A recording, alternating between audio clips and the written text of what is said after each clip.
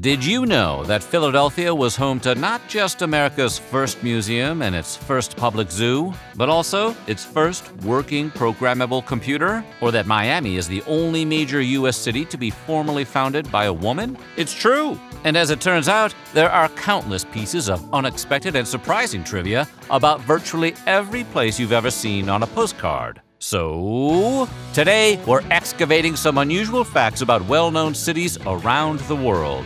But before we get started, be sure to subscribe to the Weird History channel and head down to the comments and let us know about what other urban topics you would like to hear about. Okay, we built this city on Weird History. When we think about old cities, many Americans' minds immediately jump to the most famed and storied destinations of the ancient world. Iconic, statue-filled locales like Rome or Carthage or Troy. But there are plenty of other spots on the map where humans have been living for thousands of years that don't have quite the same classical brand recognition. Take Portugal, for example. The area that's now Lisbon was first settled in 1200 BCE by Phoenicians in need of a trading post. That's 400 years before early Romans put down roots on the banks of the Tiber. It actually makes Lisbon the second oldest standing city in Europe, behind only Athens, Greece. Lisbon just doesn't have the same juice, antiquity-wise, because we have so much less documentation about what was going on there specifically during this time period. Eventually, it became part of the expanding Roman Empire. The area was ruled by Rome from 205 BCE up to 409 CE, before falling to various migratory peoples and tribes. North African Muslims, known as Moors, overran the Iberian Peninsula, including Lisbon, in the 8th century, before they, too, lost it in 1147 to its current owners, you know, the Portuguese. Paris is home to a number of memorable structures and landmarks. From the Champs-Élysées and its famed Arc de Triomphe, to the Eiffel Tower, to that one fountain Inspector Clouseau falls into. But the city is also notable for what it lacks, namely stop signs. The Parisian city government had them all removed in 2016. But even before that, there was just one stop sign in Paris, en Quai Saint-Exupéry, in the 16th arrondissement. Due to its infamy, signs at the intersection kept getting stolen, leading the city government to ultimately cease replacing them, leaving the town utterly stop signless. Despite the lack of signage, the rules for motoring through intersections remain largely unchanged from most other big cities. In the absence of a traffic light, cars on the right have the right-of-way. And if there are no other cars present, you're not expected to stop. C'est facile. Along with Paris, London likely sits at the top of any American's list of the largest and most prominent European cities, if only due to its notoriety and central place in so much pop culture. But the City of London itself is actually one of England's smaller towns, by population. That's because the actual technical City of London is much smaller than the area we think of when we just picture London, England in our heads. The City of London is basically just the center cluster of buildings downtown, spread out over 1.12 square miles, comprising the financial district. During the day, this chunk of London swells up to around 513,000 people, but they're mostly commuters who travel there for work. In fact, the City of London itself only has around 8,000 residents, making it technically England's third smallest city, behind only St. David's and St. Asaph. The Grand Bazaar of Istanbul, Turkey, ranks among the world's largest and oldest covered markets. It is often regarded as history's first shopping mall. Construction started in the winter of 1455, shortly after the takeover of the former Byzantine capital by the Ottoman Empire. Back then, it was still known as Constantinople. You've probably heard the song. The Ottomans hoped that a large central market would help to stimulate economic prosperity in the city, so Sultan Mehmed II ordered one built close to his palace. Modern analysis of the building's brickwork demonstrates that there was some other Byzantine structure on the spot in the 15th century, but it's unknown what specifically the market replaced. At first, it was designed largely around the trading of textiles and jewelry, and was known as Cevahir Bedistan, or Bedistan of the Gems. The word Bedistan was derived from an old Persian term, and referred to a clothing market. Still, a number of goods that had also been popular for commerce in the city during its previous Byzantine era remained for sale in the new market, including slaves. The area had already taken on its final shape by the start of the 17th century, which it still mostly resembles to this day. Today, the market comprises more than 4,000 shops across 61 covered streets, taking up a total area of around 30,000 square miles and employing more than 26,000 people. Between 250,000 and 400,000 shoppers visit the bazaar each day, ranking it among the world's most popular tourist attractions. In fact, in 2014, Travel and Leisure declared the bazaar the world's #1 most visited destination, with over 91.3 million annual visitors. That parking lot must be a nightmare on Ramadan Eve. Another iconic structure, Moscow's Kremlin, also has a long and storied history. The term Kremlin itself means fortress in a city, and in fact, it's the largest medieval fortress that's still in use by modern European leaders today. The land that's currently Moscow has been occupied continuously since around the 2nd century BC, when it was the home of various Finnic people. Based on findings by Soviet archaeologists, it's believed that the first fortified structure was built from wood on the site by a group known as the Vyatiche around the year 1090. This first fortification was destroyed by Mongols in 1237, but later rebuilt by Moscow's Grand Prince Ivan Danilovich Kalita in 1339. When Prince Dmitry Donskoy fortified the structure in the 1360s, he was essentially laying the foundation that the building still sits on today. Nothing wrong with a hand-me-down fortress. You make it your own. Renaissance-era ruler Ivan III of Russia, also known as Ivan the Great, organized a grand reconstruction of the Kremlin and invited a number of skilled artisans from Italy to work on and design the new building. He added cathedrals, a banquet hall known as the Palace of Facets, and the Ivan the Great Bell Tower, which kind of sounds like the tower's name is Ivan and that we're all really proud of him. At the time, it was the tallest building in Muscovite Russia. The Kremlin's current walls, some of which stand over 60 feet high and 20 feet thick, were constructed between 1485 and 1495.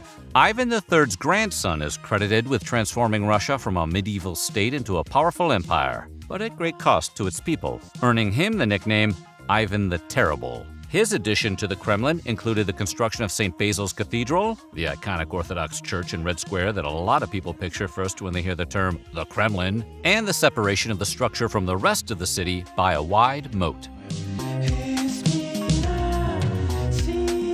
What's today the Indian city of Mumbai was once a collection of individual islands in the Middle Ages. The precise number is unknown, but most experts think it was around 7 separate landmasses. The area was settled by indigenous groups, including the Silahara dynasty in the Gujarat Sultanate, before being taken by the Portuguese in 1543. They were then handed over to England as part of a dowry, when Portugal's Catherine Braganza married Charles II in 1661. Sort of a thanks for marrying our daughter, here are some islands kind of situation.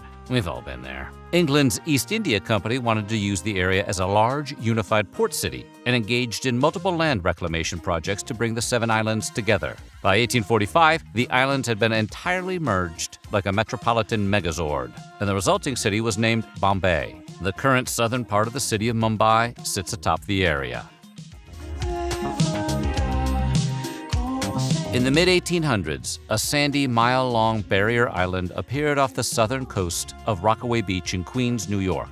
Over time, it came to be known as Hog Island due to its similarity in shape to a hog's back, and unfortunately, not because it was an island run entirely by pigs. Initially just a curiosity, the island ultimately became home to a number of seafront businesses, including saloons, restaurants, public baths, and other leisure activities and tourist traps. It even became a popular getaway for the city's most powerful Tammany Hall politicians of the era. Sadly, Hog Island was a short-lived phenomenon. A series of winter storms in 1893, followed by a devastating hurricane that briefly made landfall in New York, caused the island to essentially disappear overnight. By 1902, there was little visible evidence it had ever existed. Interest in Hog Island was revived by a string of storms in the early 1990s, after which the Army Corps of Engineers set about rebuilding Rockaway Peninsula's beaches using sand dredged from close to shore. They uncovered hundreds of submerged artifacts from the Hog Island days, including whiskey bottles, beer mugs, lamps, and other furnishings.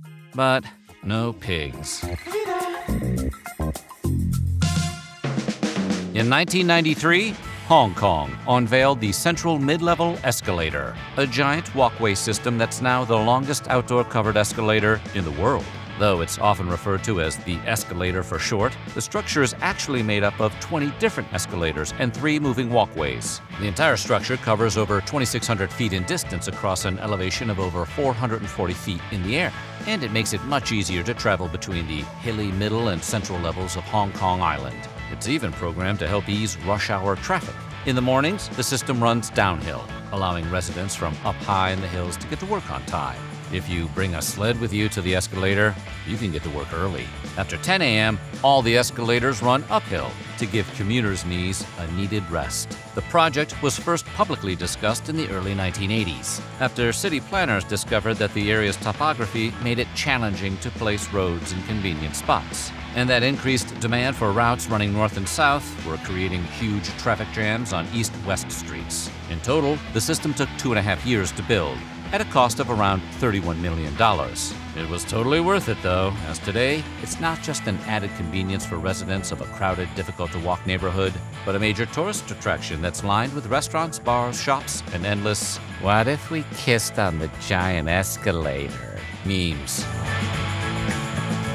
Speaking of challenging topography, we move over to the Republic of Singapore, an island country that's essentially a modern city-state. While Singapore consists of 63 total islands, and the country has increased its surface area via land reclamation projects, it's still an almost entirely urban country, which has lost an estimated 95% of its rural areas and historical forests. In fact, Singapore has the second highest population density of any country in the world. Yeah, really. To make up for the lack of a rural interior or hinterland, Singapore's city planners purposefully set out to make it the greenest city within Asia. Vast green spaces have been incorporated into the design of the city, both to give residents a way to connect to the natural world and for the ecological and clean energy benefits. In 2007, an estimated 47% of the city's total land area was covered by greenery. The tropical palm tree has become one of the many icons of Los Angeles, California, along with the Hollywood sign and $20 an hour parking garages. In fact, the palm tree has become a shorthand symbol for the city itself. So it is downright shocking to discover that palm trees are not actually native to Southern California. That's right, the tree is a lie. For most of its history, the area was entirely palm tree-less. In the late 1800s, Franciscan missionaries from Spain began planting the trees in the area for entirely practical purposes. They needed a handy supply of palm fronds to use during religious services, particularly around Palm Sunday. By the time Southern California experienced a major population boom in the late 19th century, palm trees were already plentiful, and real estate developers felt that they gave the area a dramatic and exotic look that made it even more visually appealing to Americans living in chilly East Coast climates. With all eyes on the young city, even more palms were planted around Los Angeles in the lead-up to the 1932 Olympics. Many of the trees planted during this era are still alive and dotting the LA landscape today. Their apartments must be rent-controlled. So what do you think? Which one of these unusual city facts surprised you the most? Let us know in the comments below. And while you're at it, check out some of these other videos from our weird history.